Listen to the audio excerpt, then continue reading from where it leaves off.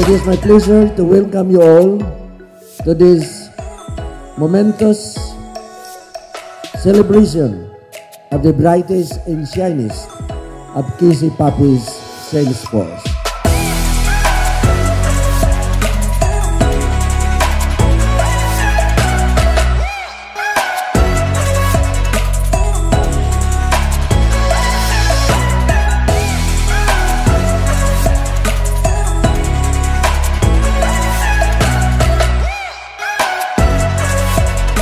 I would like to thank each one of you for being an instrument in providing insurance coverage to 6,956 KFC families, or 1.5 billion total coverage, translating to 155 million FYC or first year contribution for the year 2019.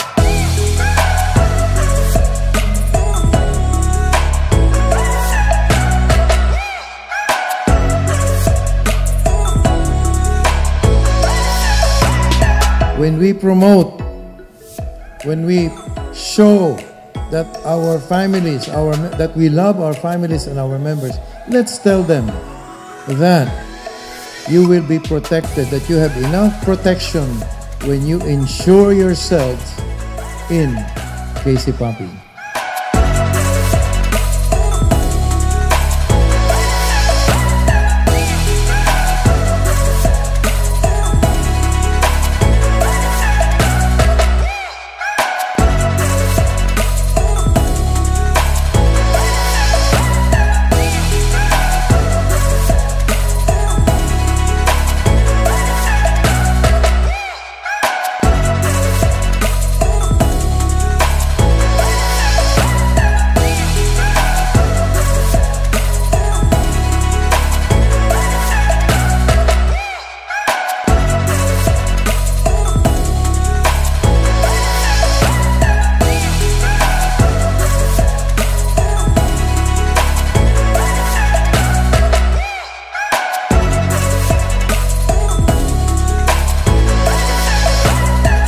When Father Michael McGivney organized the Knights of Columbus, he had only one thing in mind: to protect especially the widows and their children and the poor.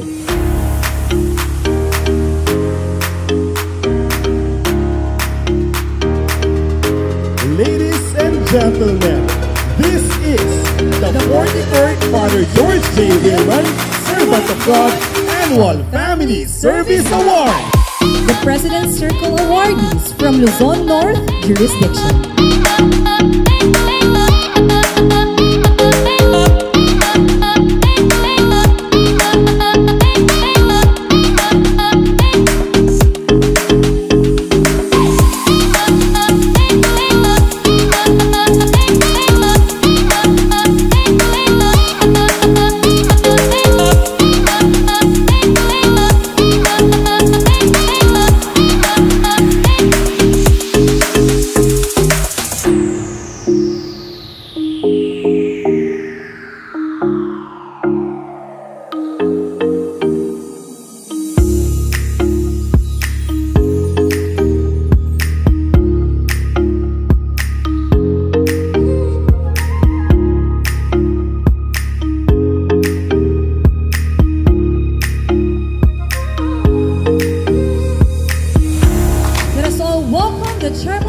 Of the Round Table FC category awardees from Luzon North Jurisdiction.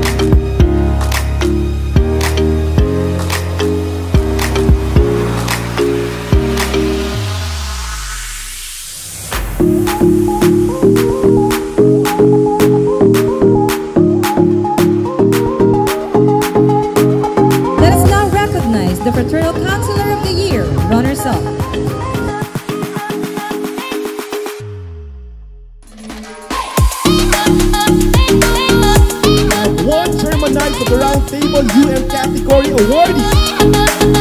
Manager category is Father George J. Willman UM Circle of Honors Award. First, Father George J. Willman AM Circle of Honor Award. Our second, Father George J. Willman AM Circle of Honors awardee. Our first, Father George J. Willman UM Pinnacle Award recipient. Our second Father George J. Willman UM Pinnacle Award recipient is from Mindanao jurisdiction. If you are sincere in what you do, in so doing, when you propose to your prospective clients, you should actually be showing your love for them. Hindi nyo dapat iniisip yung peso, hindi ba? But it is an expression of your love.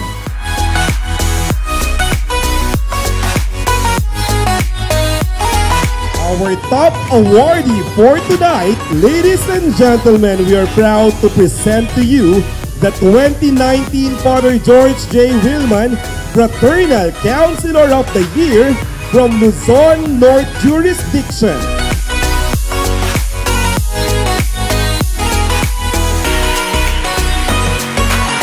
And we salute all our hard-working Fraternal Counselor awardees from the various parts of the archipelago. And let us give them our warmest and biggest loud round of applause.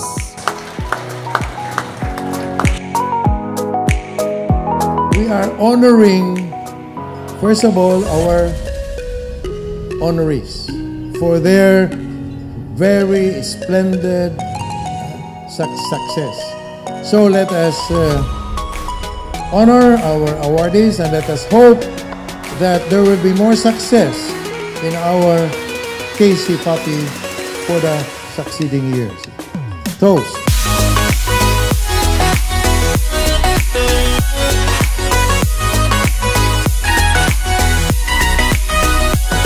Our awardees deserve only the best.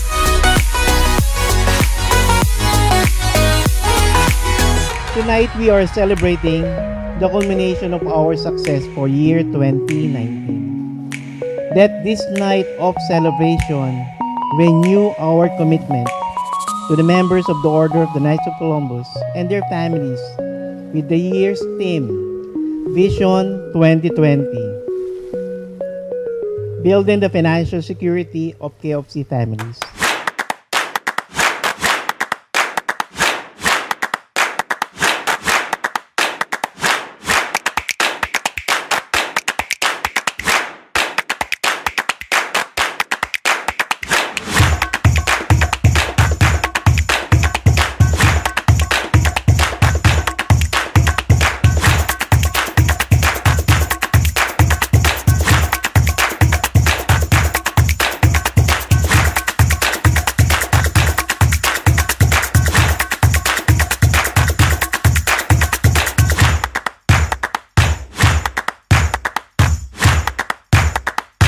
The beautiful voices of the Lubok Children's Choir.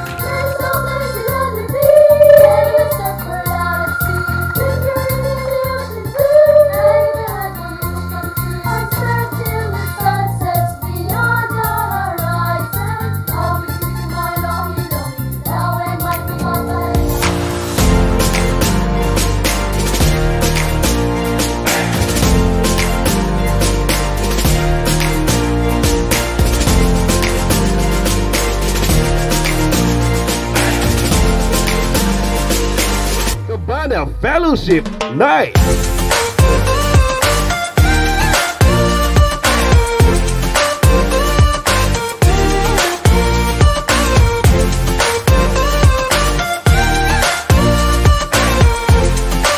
Our Cabana Fashion Show candidate.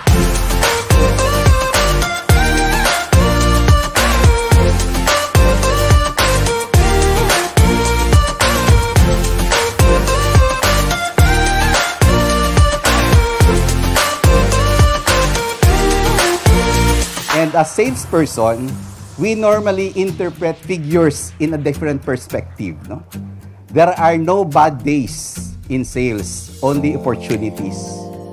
Cherish this moment with your spouse, with your friend, and with your guest.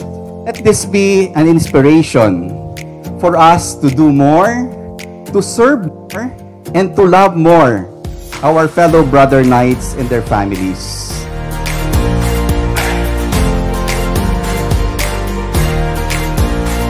Let us not lose sight of our vision, a commitment to provide second to none, unparalleled fraternal service to KCFAPI families, a commitment to fulfill its vision of building the financial security of KCFAPI families. The best performing group is group number 3. Our Cabana Filipino Panay, Cabana Fashionista male and female. Winner. Number 2.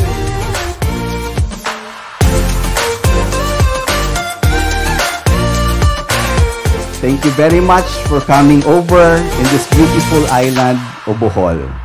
God bless Knights of Columbus. God bless KCFAPI. Viva Jesus!